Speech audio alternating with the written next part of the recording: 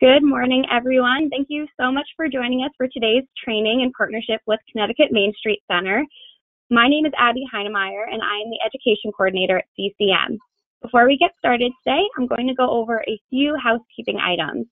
First, this webinar is recorded, and a copy of the recording, as well as copies of the presentations, will be distributed to all attendees following the presentation. All attendees will be muted today. However, we want to strongly encourage you to all participate. You can do this by submitting questions.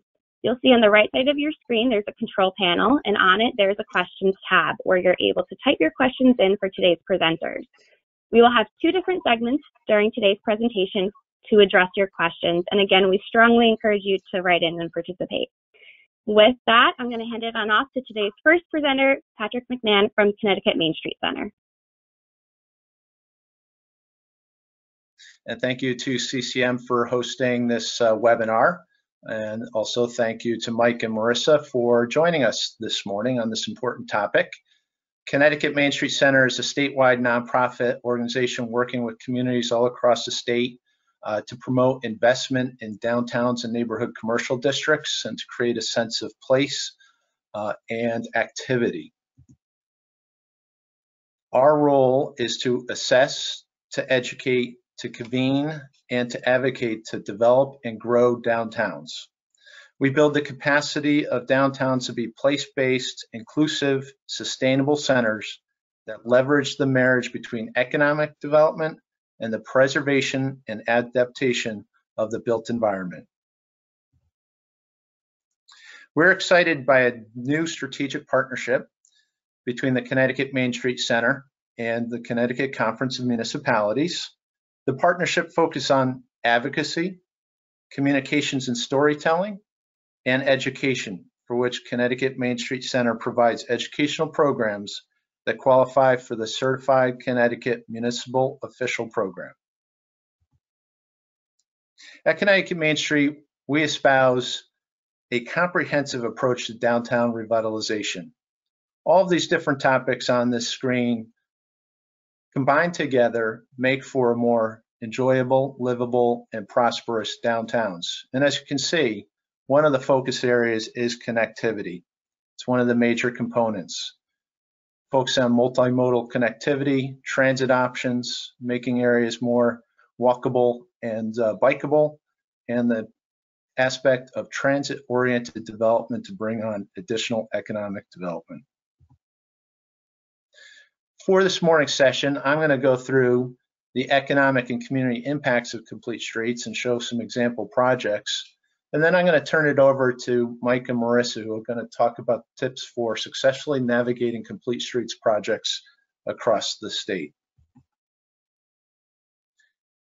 Our main streets at one point, our traditional main streets, were multimodal. There was connectivity, streetcars, automobiles, plenty of pedestrian-friendly activities.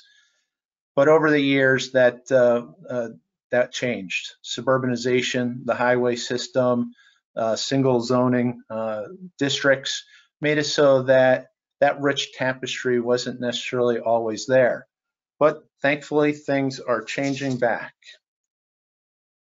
Complete streets can be utilized in our village centers, our traditional downtown centers, and in our urban downtowns.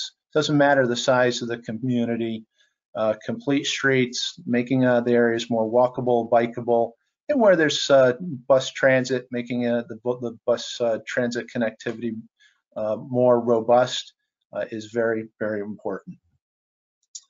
The National Main Street America, and Project for Public Spaces presented a document that shows the different benefits of complete streets.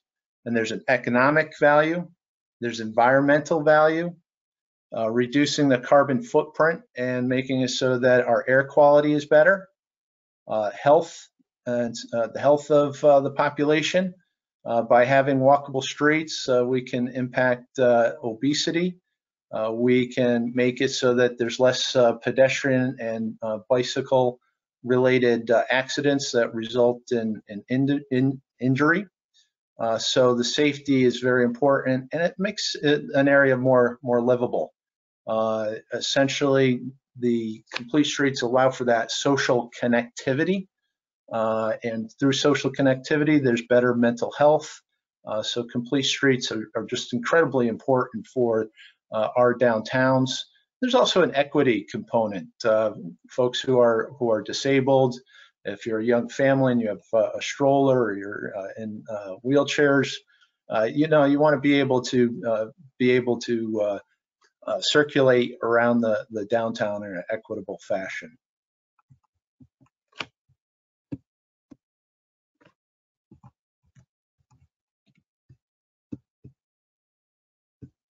Sorry, it took a second to move the slide.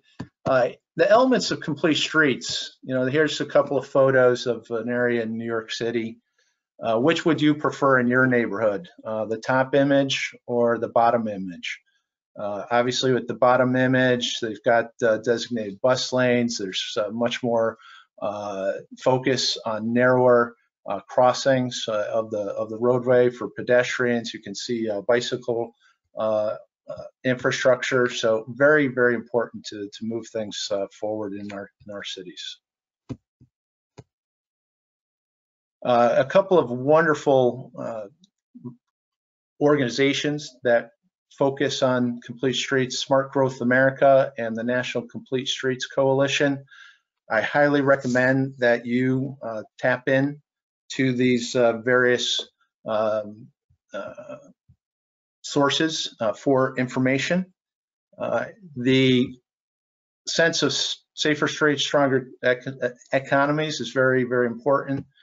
A study of the economics there's limited data for the economic return on complete streets. Most information on the economic impacts are anecdotal or very specific to one jurisdiction. Some projects include multiple elements, including streetscaping, new transit stations, and marketing and business development campaigns. So it's difficult to determine what impact the complete streets projects had. In their publication, Safer Streets, Stronger Economies, the study extrapolated data from multiple projects. 37 projects were examined in the study. The economic analysis focused on 22 projects that occurred in commercial areas to assess business impacts, among other metrics. Looking at new businesses, employment, and earnings.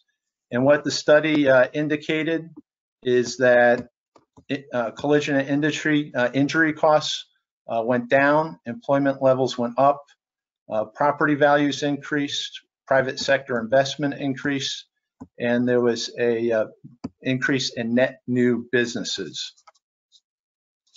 In a study of East Village shoppers in New York City finds non-motorized users accounted for the bulk of retail dollars spent in the study area. As you can see, 95% of retail dollars spent were by non-motorized users. People on bike and foot spend most per capita per week, 163 and 158 respectively, whereas motorized users just kept on driving through.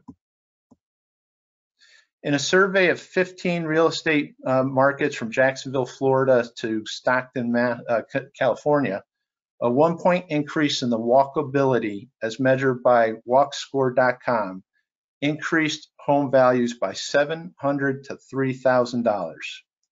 FYI, WalkScore also has bike scores and transit scores that can be viewed at various locations, so check out those resources. Commercial values also benefit from walkable areas. As you can see, an increase in walk scores resulted in commercial values increasing by 5 to 8%. The first focus community is Brookfield. They created a town center, and it was at this location, the intersections of Route 202 and 25, known as the Four Corners. They began a 5-phase project. The first phase cost $3.5 million near the intersection of the state routes. The second phase connects Brookfield Town Center to the Still River Greenway and included a $740,000 federal grant in the funding mix. The Connecticut Trail Census found almost 198,000 people used the trail in 2017. So connecting it to the town center was considered very important. Another phase of the project was recently approved for $3.6 million, utilizing primarily LoadSIP funding. This artist rendering shows the Brookfield Village development, a $25 million project that, when completed, will consist of 4 mixed-use buildings, 26,000 square feet of first-floor commercial with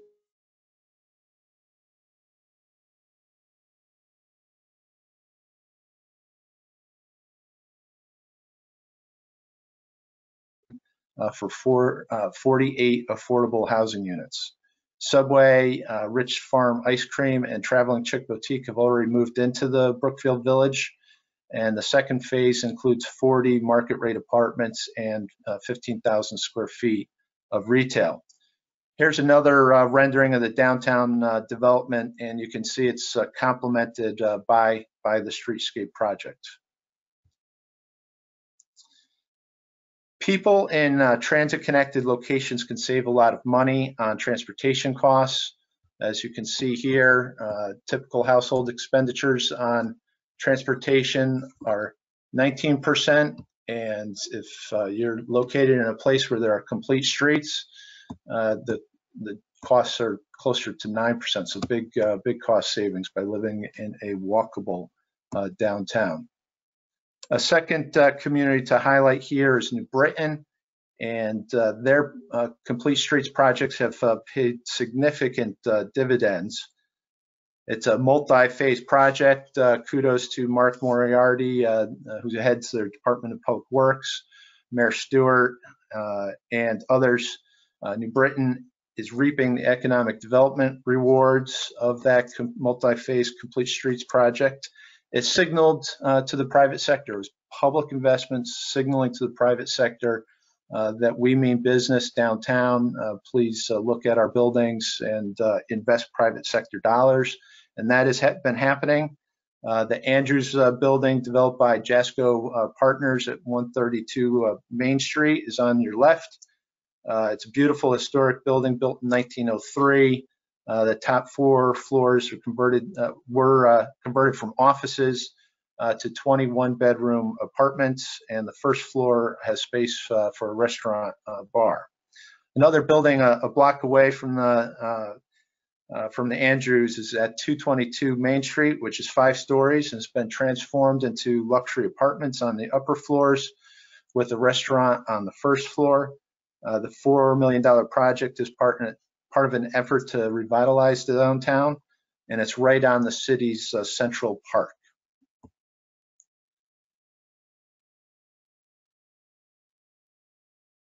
A couple of other really important projects in the downtown include the opening of 16 apartments over retail at 99 West, and the most recent project is the Cortland's Arms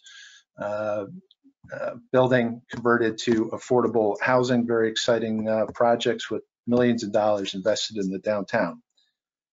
Central Connecticut State University has a presence in downtown and is complemented by the Complete Streets project. It's an absolutely wonderful walking environment, and it's been a game changer to the downtown. Columbus Commons is a 2-phase housing project located in downtown that will yield 160 apartment units upon completion of both phases of construction. In the first phase of the project, completed in March 2020, Dakota Partners constructed 80 units along with community facilities and 10,000 square feet of retail on the ground floor. $30 million has been invested. The building's located directly across the street from the Connecticut Fast Track station. And all of this has been weaved together because of the Complete Streets project. Developer Avner Crone has bought into New Britain's vision, as you can read here.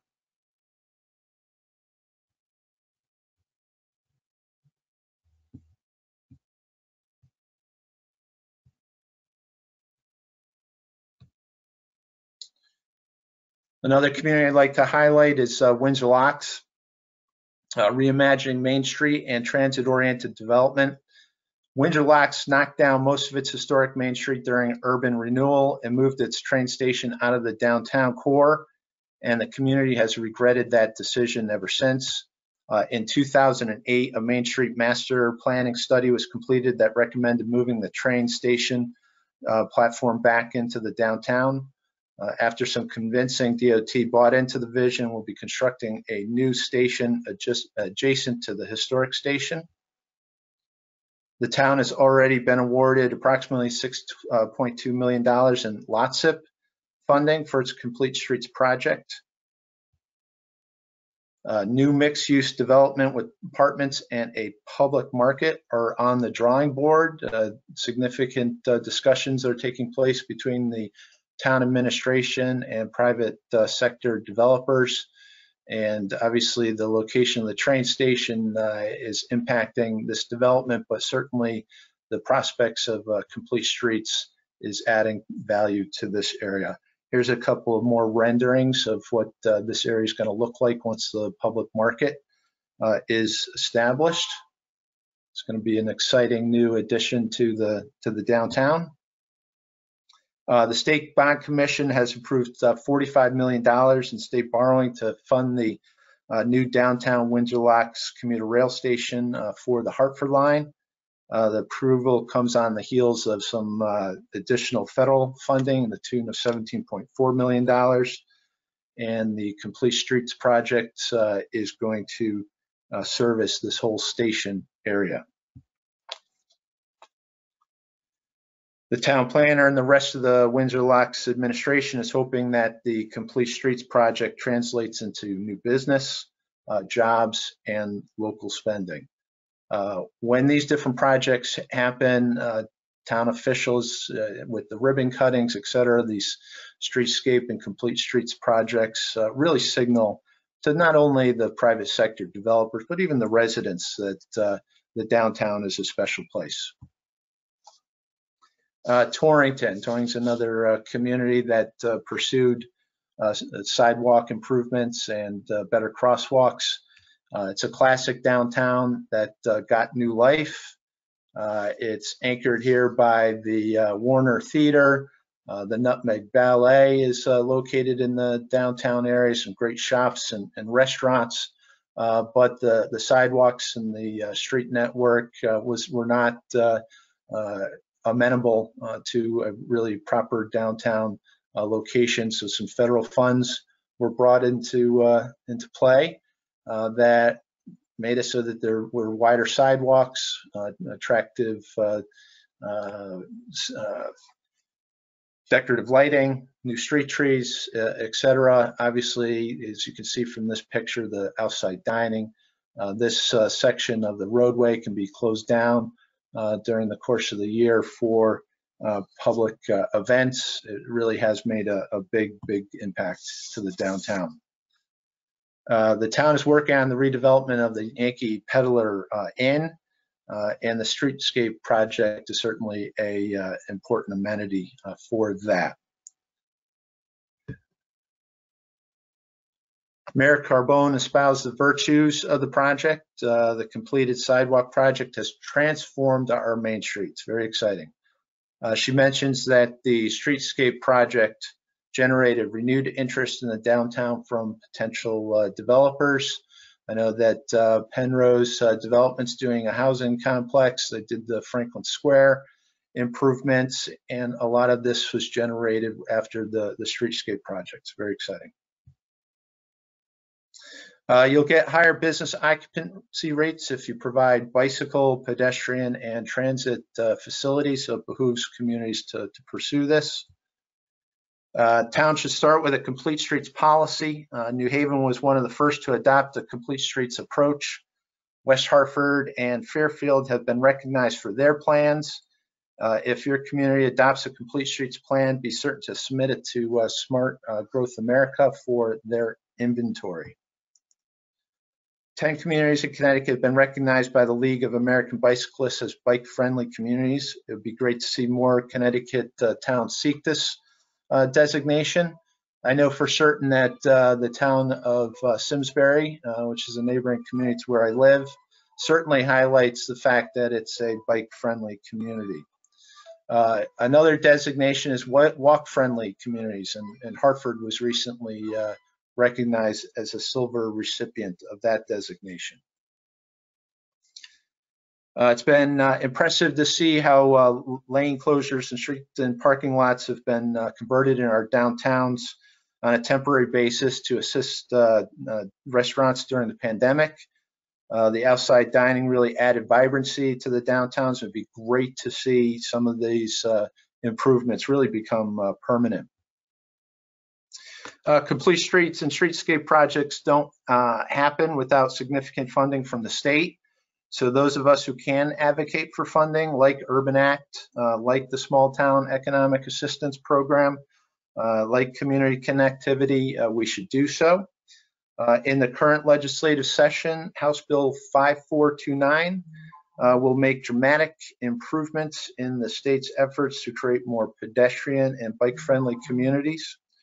The bill includes provisions for crosswalk safety, a mechanism to create pedestrian safety zones in downtowns and community centers. I think that's a really exciting initiative, and that was recommended by DOT. So it just shows how far DOT has come from auto-centric policies to more multimodal policies. And what that would do is if a community does a traffic analysis and they determine in their downtown they want a section of it to be as low as, say, 20 miles per hour, they have a mechanism to petition DOT to reduce speed to that level. Very exciting. You also have the ability under this statute, hopefully passed statute, to lower vehicle speeds on roads of local jurisdiction. So that would be up to you as a community to determine to go forward with that. If you're not a member of Bike Walk Connecticut, I would encourage your participation. They are constantly advocating at the state capitol for pedestrian and bike friendly measures. I'd also point out sustainable CT. If you are a registered community and you're looking for certification, you can get points by furthering complete streets in your community. I'm going to leave you with a few statistics that show that if you want your community to attract new residents, then complete streets certainly make a big difference. 12% of millennials prefer walking over driving. I'm sure some of you know people like my son, who's just completed his freshman year at Boston University, who does not have a driver's license. He just expects to live in a downtown walkable area, and he's not alone. It's becoming more commonplace. So to attract young talent, having those walkable, bikeable downtowns is really critically important. Having sidewalks and places to walk is a significant factor in people's decision to buy a home. As you can see here, 75% of folks believe that that is an important criteria. Homeowners are also willing to pay a premium for homes in downtown friendly communities. Absolutely, look at that premium if you're in a walkable community. So you as a community, if you can get it downtown that is connected, you're going to boost your bottom line. And with that, any questions at this point?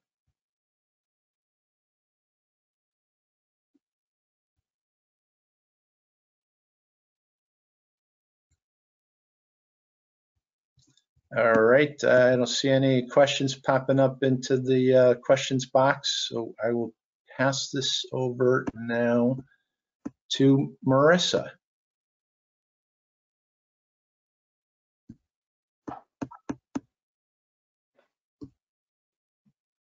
And Patrick, we probably should mention, if any questions come up as we're talking about your presentation, feel free to throw them into the chat, and we can address them either in that way or we can get to them at the end, right?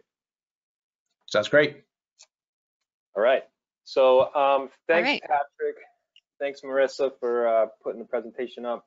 And thank you to CCM for inviting us here and allowing us to kind of share our story in our presentation today. So I'm going to get this thing started. Good morning, everyone. My name is Mike Cherpak. I'm a project manager at Connecticut DOT's Highway Design Office. With me today is Marissa Pfaffinger, who heads up the CTDOT's Highway Management Unit. And so we worked with Patrick on the development of the Complete Streets Forum that we hosted alongside UConn's T2 Center. That was back in October. So I don't know if anyone on this call was able to be at that, but it went pretty well, and we got some good remarks about this presentation. So we wanted to be able to share it with you again, and maybe from a little bit a different perspective, right? And so what we learned when we developed that was there are some minor misunderstandings, even internally within DOT, about how projects become projects and how small nuances between things like such as funding sources and the purpose of the job and how it was initiated can either open up or close some doors on designers trying to incorporate complete streets elements into our projects. And these are projects that are primarily on state roadways. But I think the same message kind of applies to all types of projects, whether they're municipally led or if they're state-led jobs. So we wanted to kind of go through this again with that different perspective. So Marissa, you can go to the next slide.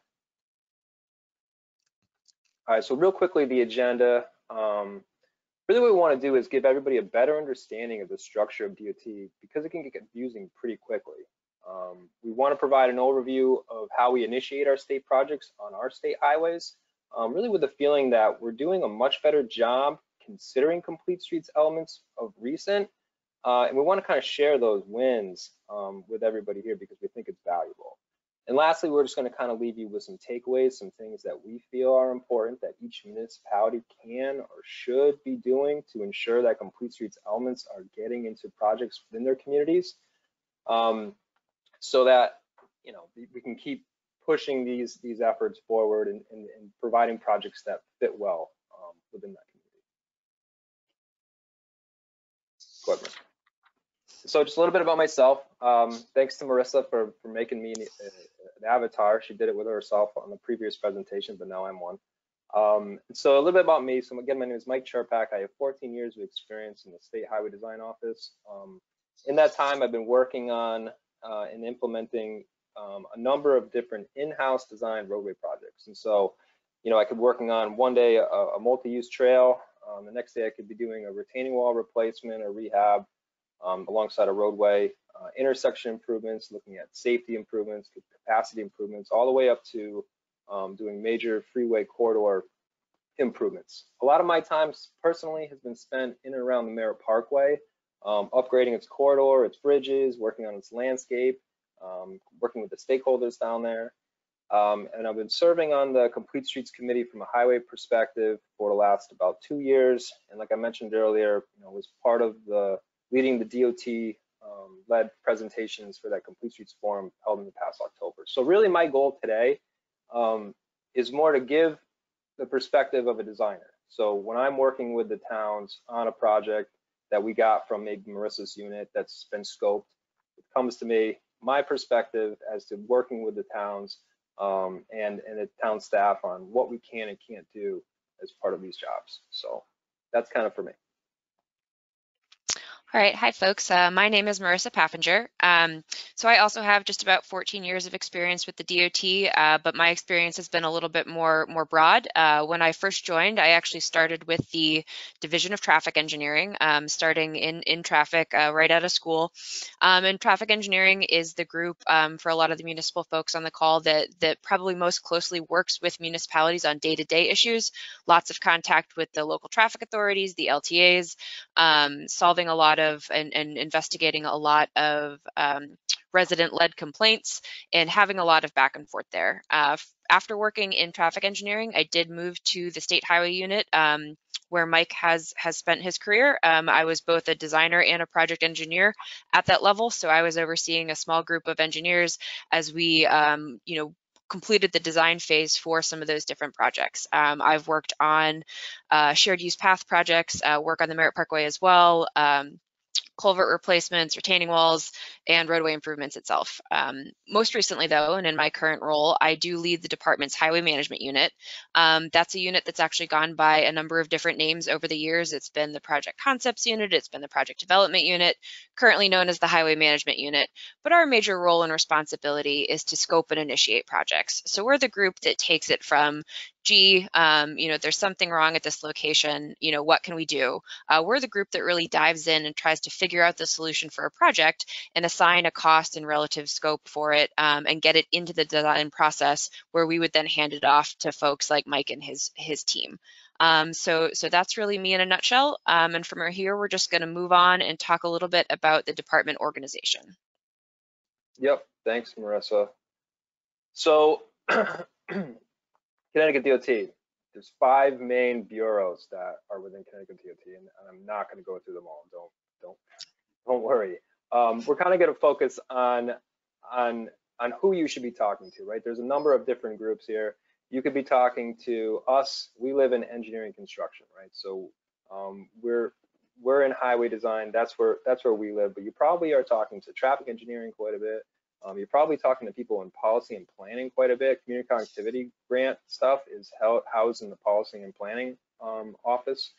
And so we want to make sure that you're talking to the right people. And one of the messages that we want to provide today is we suggest relying on RPOs as the majority of the communication between the department and the towns. But we realize that's not always the case, right? So the hard part, finding the right person might be hard to track down. So we kind of want to just give an overview that we have projects initiated from these different units.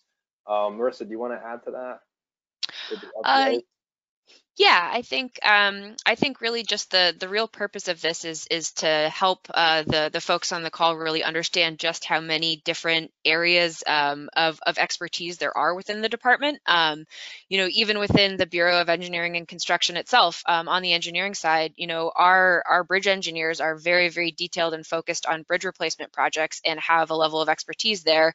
But that doesn't mean that our projects highway design projects don't include some level of bridges. Same with traffic. The Division of Traffic Engineering, as I noted, has a lot of communication with the public, with the towns, with the LTAs, and that's a somewhat different expertise than what the actual role in highway design is. So overall, I guess the real intention here is just to explain how many different areas you could find yourself in, and that if you do have a highway focused project or a roadway focused project, understanding that somewhere in engineering and likely within highway design is the best place that you want to end up. And generally, most folks around the building are very supportive of trying to put you in contact with the right person, but sometimes it does take 2 or 3 tries. But once you find the right spot, that's really the goal of just sort of demonstrating the different areas of expertise. Absolutely. All right. So again, just to sort of drill down a little bit more, even within the Division of Highway Design, there are actually 3 different subgroups. So again, talking about just the different layers here. So as we talked, Mike's focus in career has been in the State Highway Design Unit, and that really focuses on the capital improvement projects that he was discussing before. Whereas my group, the Highway Management Unit, our chief purpose is to identify potential projects, to scope those potential improvements, and then to actually put them into our capital plan via our initiation process. So even though, again, we are under the same division and heading, do have different roles and responsibilities and different staff that support those 2 different efforts. And Marissa, it's important to note that these projects are ones that are usually almost always on state roads, right? Yep, that's a great point. Yep. So the bulk of our work, the bulk of the Division of Highway Design generally falls to improvements on state roads. We do have a local roads group that is represented in our consultant design section. They're the group that initiates and oversees the LOTSIP program, as well as the TA program, some of the other smaller different funding source programs. But ultimately, most of the projects that come through the Division of Highway Design are on state routes. Yep. So what I kind of want to mention here is that while our projects are primarily focused on the roadway, they're not blind to whatever else is going on. Sometimes the bridge jobs kind of can be, or the traffic signal jobs can. But ours are more focused on the whole entire corridor. And so that's why it makes our kind of understanding of the community and its needs for complete streets on our state roadways so important, because we may have the opportunity to implement as many complete streets things as we can into our roadway projects, because we're no longer looking at the vehicle-centric model, right? We're looking at vehicles, pedestrians, bus, bikes, maybe something else in the future, who knows? Those kinds of things. We're trying to kind of incorporate everything into our package to put it out, while also upgrading bridges and traffic signals within our project limits. For instance, we may have a bridge that is up for repair soon. We're gonna consider, all right, do we need to widen that bridge out for a bike lane, or do we need to widen that bridge out for a wider shoulder, while we're going through the scoping process of that particular project? And that wasn't always the case, right? That wasn't always the case, in years past. And so we're starting to get to a point where we're doing a better job scoping our jobs earlier, and that's kind of one of the main focuses of today. Mm-hmm. All right, so we're going to kick things off on the content here and start a little bit broad. So one of the questions that I very often get asked is quite literally, how do projects become projects? How does it go from an idea to actually getting into our capital plan, having funding dedicated to it, and really going through that design phase and heading towards construction? So this whole section is really just aimed at sort of a high-level overview of the steps that we take in my unit in order to have a project become a project.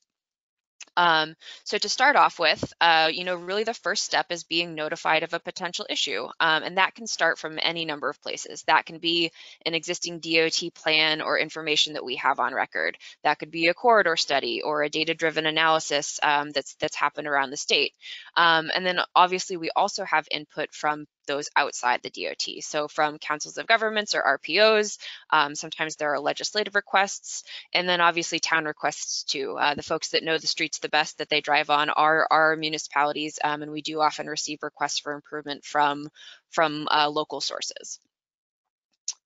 So once we've been made aware of a potential problem, the next step is really information gathering. And this has really taken on a new life over the past handful of years as different data sets have become available and as our availability for really utilizing cross-bureau information has gotten better. So we generally start by looking at the crash history for the area using the Yukon Crash Repository. We collect whatever traffic counts are available and congestion data too. And traffic counts can very often include both motorized vehicles, pedestrian, and bikes. So that's actually a pretty big change over the last handful of years. We're having comprehensive traffic counts that include not just our motorized traffic has become a lot easier to obtain, and we're doing that earlier in the process. We also utilize either survey information or LiDAR data to help us understand what the existing ground looks like. If there's a steep hill or a sharp embankment that would come into play as we would look at the area surrounding the potential location. We utilize GIS information or any other available to try to understand where property lines are, what the state owns versus what it doesn't.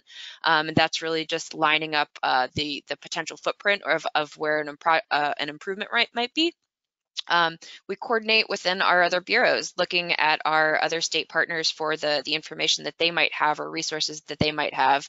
And then we do try to do our research as well. And that includes generally a field visit to the area, but also reaching out and looking at different town or regional plans or information that might be available online.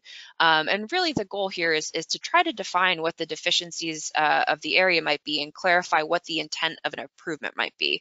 As we noted, most of the types of projects, their potential projects that come to us do have a focus on congestion or crash or condition based. But ultimately, we do recognize that that all the information needs to be gathered before we can start to even identify what the potential problem is. And we're really looking to validate the concern. If someone comes and says, hey, I really think that there needs to be a traffic signal at this location, we can't decide one way or the other what the right solution might be until we have an understanding of what all of the information that's available presents for that spot. From there, the third step is to actually develop the alternatives. And we can do this with a number of different resources. The first step is really depending on what the perceived problem might be, to identify any best practices or data-driven solutions that might be available already that we know of as a proven countermeasure. We can also simulate and model the existing and future conditions with a number of different software programs to allow us to quantify. So for example, again, using just a standard traffic signal as an example, if we know that there's a lot of peak hour congestion, if during the commuting hours there's long queues, we can model that existing condition, and then by proposing certain changes, we can understand the difference between what the existing condition is and what the proposed improvement would actually provide. We do a lot of internal coordination within the DOT, specifically with our Bureau of Policy and Planning. We have a bicycle and pedestrian needs travel assessment form that is really sort of the foundation for doing that early involvement and looking at what the bicycle and pedestrian needs within the project area are, relying on the experts within our Bureau and Policy Planning to highlight things that maybe we didn't pick up on our own, to understand where there's bike networks, to understand where there's planned improvements on the bike facilities, to understand where maybe there's a gap in pedestrian connectivity, sidewalk gap, what have you, that should really be looked at and incorporated. We also rely on our rights of way for similar information. And a big part of what we do, depending on the actual scope of the job, is to conduct outreach. So that's both with the town municipalities, the leaders themselves, and then also with stakeholders. And that's really intended to gauge public support for the type of improvement that we're looking at, making sure that we're being consistent with the area. Part of our role is to develop cost estimates because ultimately we are working within restricted funding environments, and so understanding what the improvement costs helps determine the level of feasibility it is within the overall program. And then we vet and review that with our internal staff before getting final sign-off. And really the goal of this whole phase, the goal of the whole scoping phase, is to define that preferred alternative, define the alternative that is the best fit for the perceived problem at this location. From there, the actual project initiation step is the last aspect of this. So we prepare a final scoping report, and really that's just the culmination and documentation of all of the work that we've done to date. So what is the information that we gathered? Where did it come from? What were the different alternatives that were considered? Why did we select the preferred alternative that we did? And really the goal here is to just help with decision making in the future. Just to coordinate and document all of the different information that went into the justification for this particular project. When we send up our final approval form, we do have to include the estimated costs, and approximate time schedule. And then also we identify a critical location information that's important for different funding opportunities. And that comes into play once the proposed project moves to our Bureau of Finance and Administration. Funding is very challenging within the state environment. There are a number of different buckets. I think we have close to 55 different federal funding buckets. I think there's about 15 different state funding buckets. And every single one of those buckets is a different size. It has different eligibility criteria.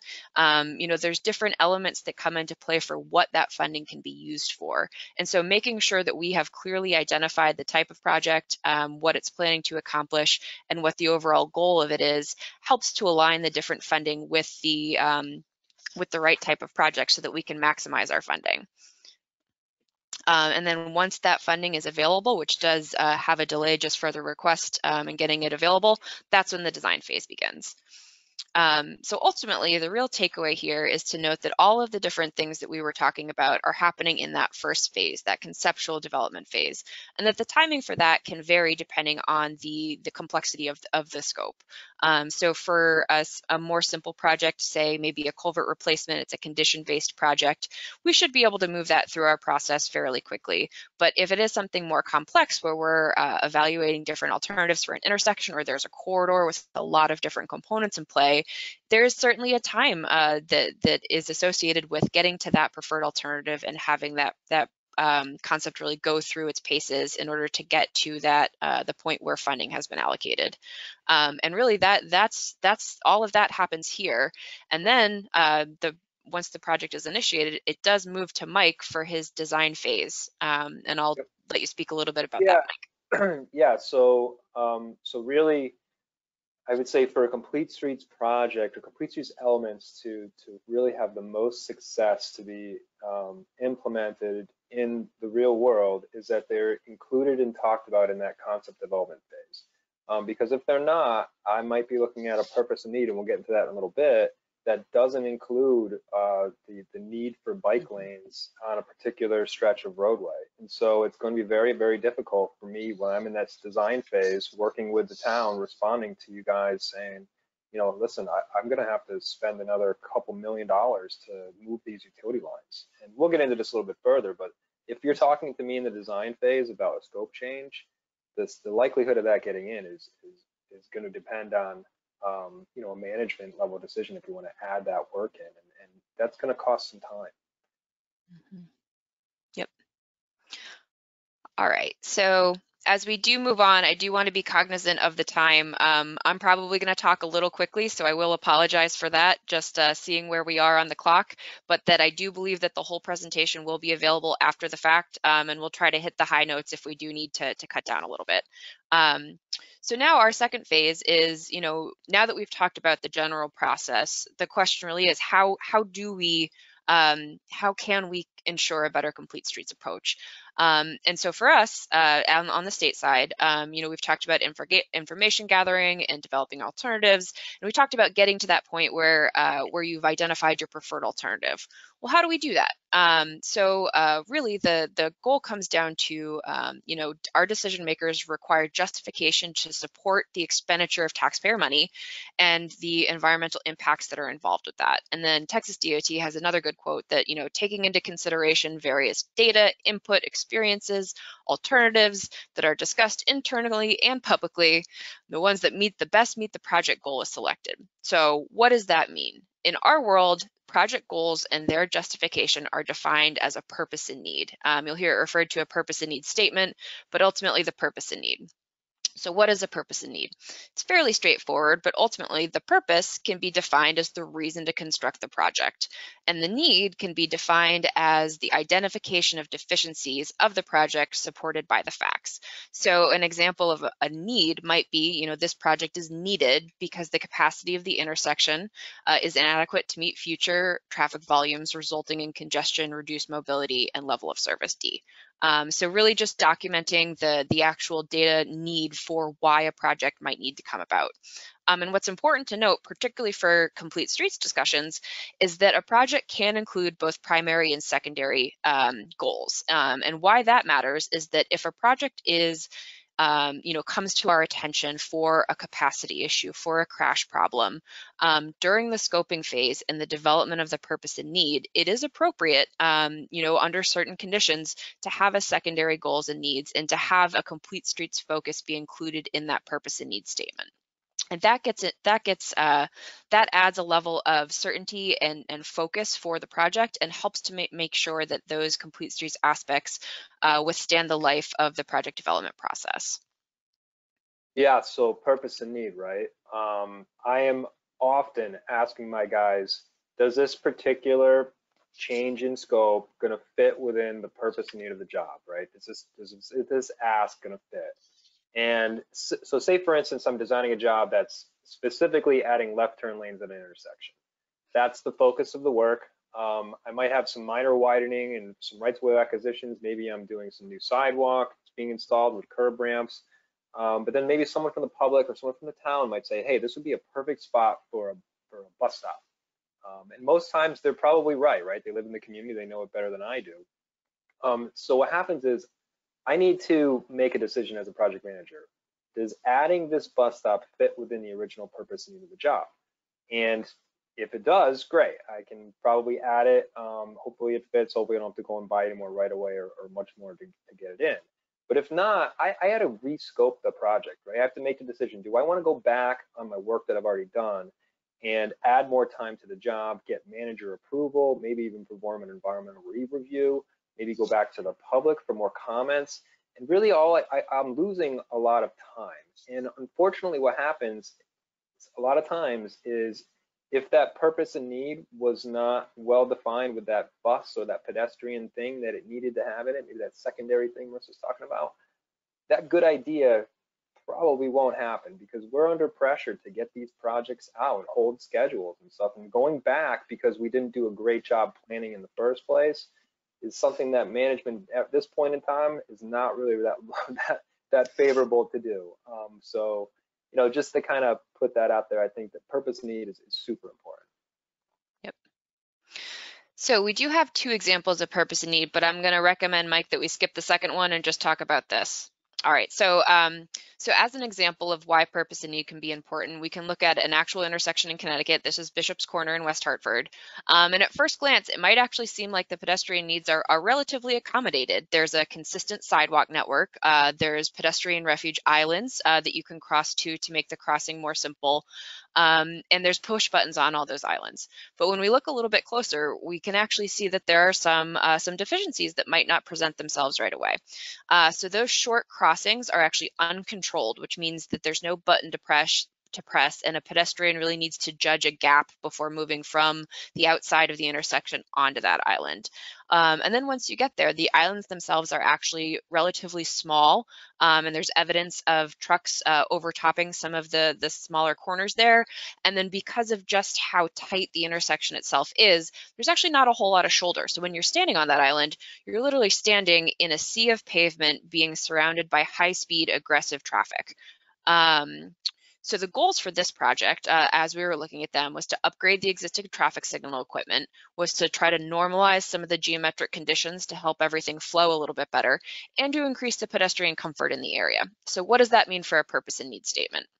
So for this location, and it's a little bit wordy, but and take it as approximate, but the purpose of this project is to make the intersection more accessible to pedestrians without degrading vehicular operations. It's needed because the highly congested intersection leads to aggressive driver behavior and hinders the walkability of the area. Specifically, the channelized right turn lanes on each approach do not have pedestrian actuations when crossing, and the islands themselves are not geometrically adequate. So while that is a little wordy and does have a number of specific details in there, that also very clearly defines for Mike and his team what the ultimate goal of this project is, and gives him a clear focus for what can or shouldn't be included in order to satisfy the purpose of this project. And this purpose and need statement is part of the justification for this project, so he doesn't need to go back and ask for permission to add things that are consistent with this. And ultimately, that's the goal of a well-defined purpose and need statement, is to make it clear for anyone and everyone that might need to change the project for some reason, what the ultimate purpose of the job is and why we chose to include it in the program. So again, we do have another example. This was a project that was actually constructed in Middletown. We can see the existing configuration versus the final configuration that was constructed, with shorter crossing distances and a greater attention on pedestrian connectivity there. So part 3, finding balance, and this is really a key component to what Mike and I really wanted to talk about today. So it really is important to note that as designers for the state agencies, for the DOT, we do need to do quite the balancing act for just about every project. There can be many different types of users, and often the needs of those users can conflict. There can also be many types of project goals, and sometimes the goals of each of those could conflict. So for example, in order to provide additional parking, it might require additional space, and that space might have additional environmental impacts. So the goal of the scoping process, and really the way that it ultimately ends up playing out, is that we need to really do our due diligence and find the balance within a community to right size the project and understand what impacts relate to what needs and what goals. Perfect World Boulevard. So what a perfect slide, right? Fantastic concept. Maybe this is something that Marissa is going to give me back in the past and say, hey, Mike, go build this. Patrick might even live on Perfect World Boulevard, or at least want to. Where we have lots of amenities, right? We have sidewalks, we have utility strips, bike lanes, our planters in between the medians, parking, everything, right? So this is exactly what every community wants to have for their main street, all the amenities out there.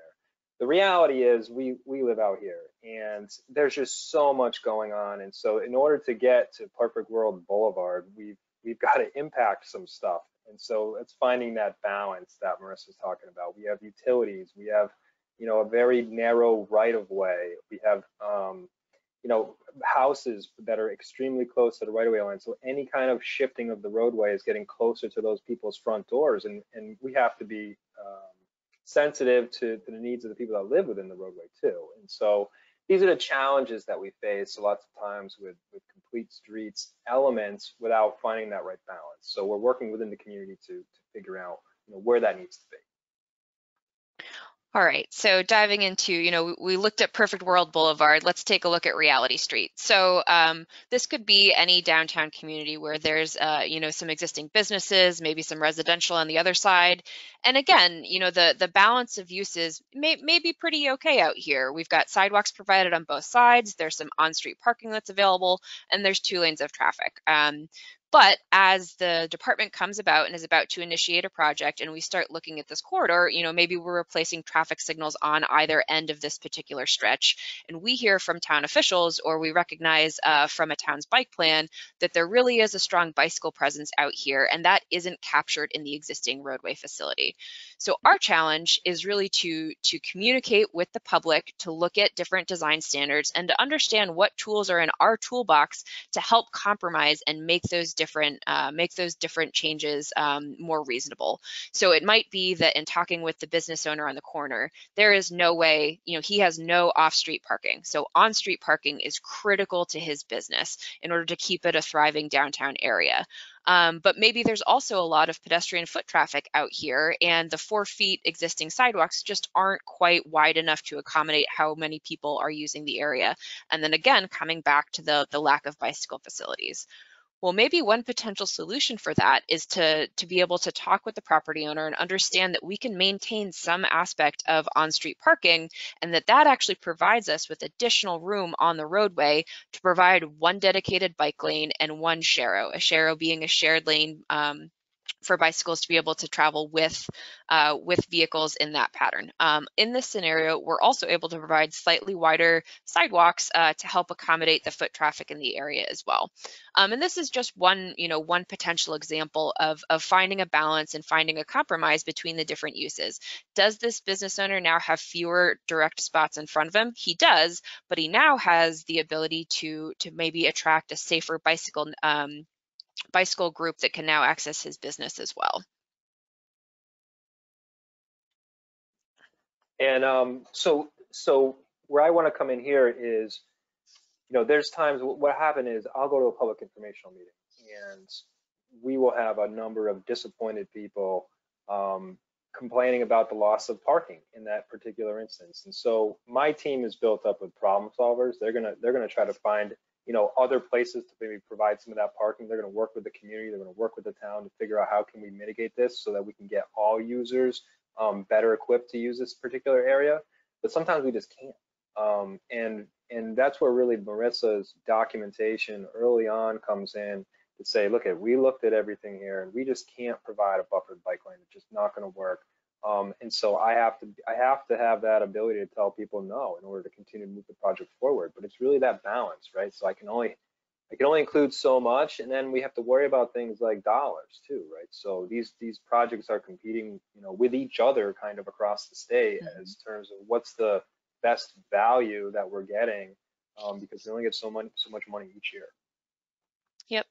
I would just add too that that the documentation that's done at the scoping level is really critical for helping Mike understand what was already done and actually shorten that amount of time that he needs to reevaluate situations. And it could very well be that there are things that come into play that were not captured in our assumptions or documentation, and that he should spend time and should do his due diligence to look into to see if it can incorporate.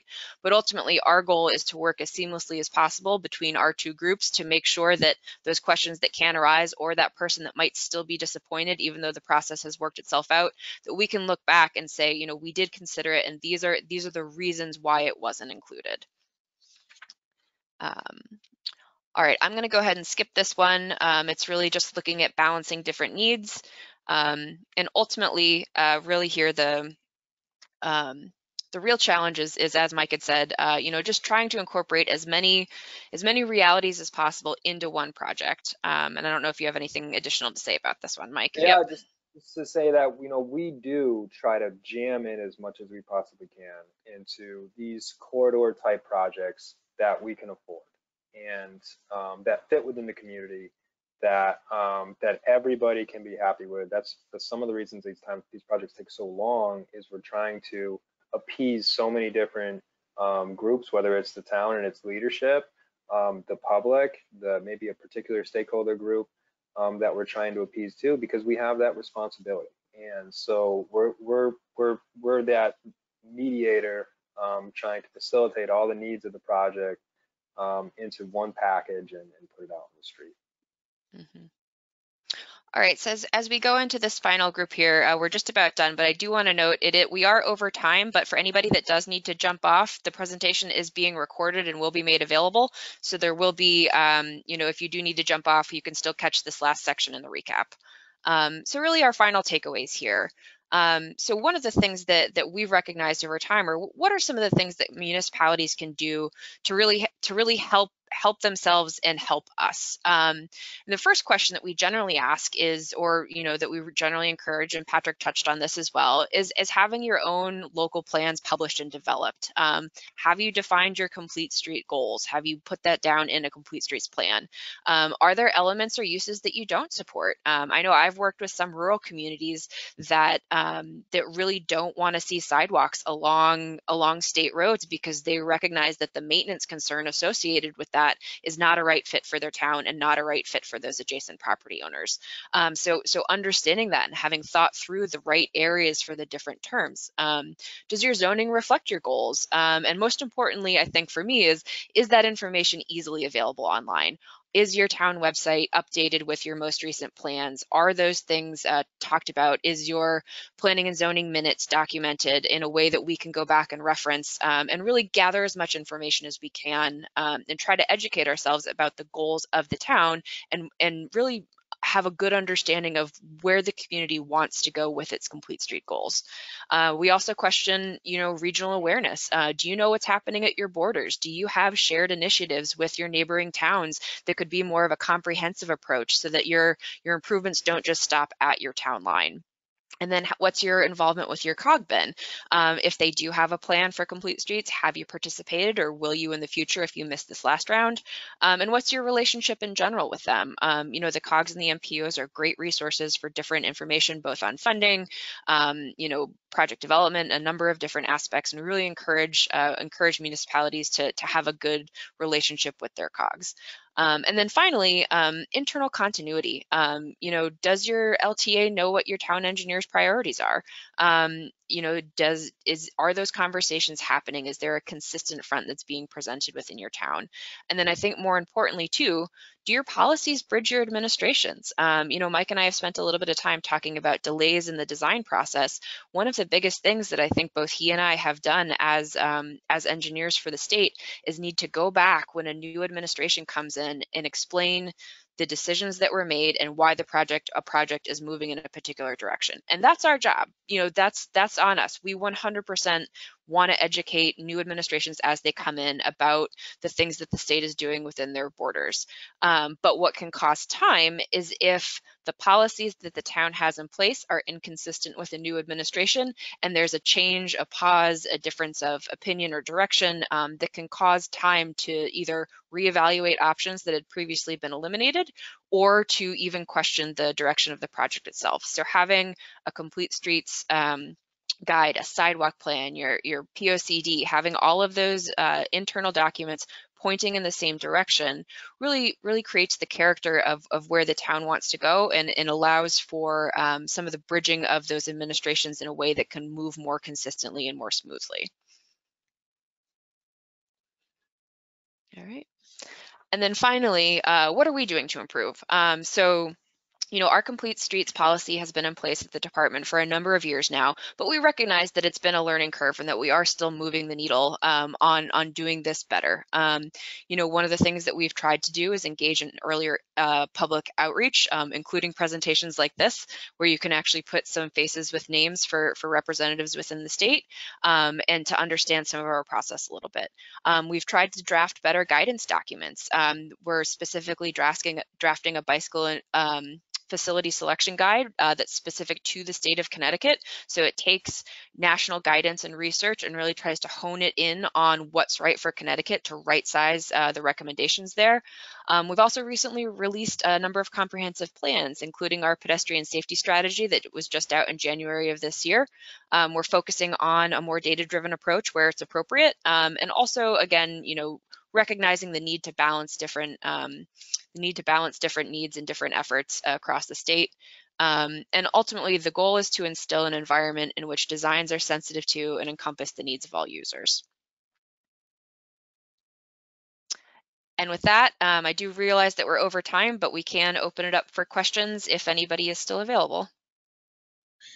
Marissa, we did get a question. When you are scoping these projects, do you take into consideration reducing car dependency, or are you just primarily responding to identified safety needs? It's a good question.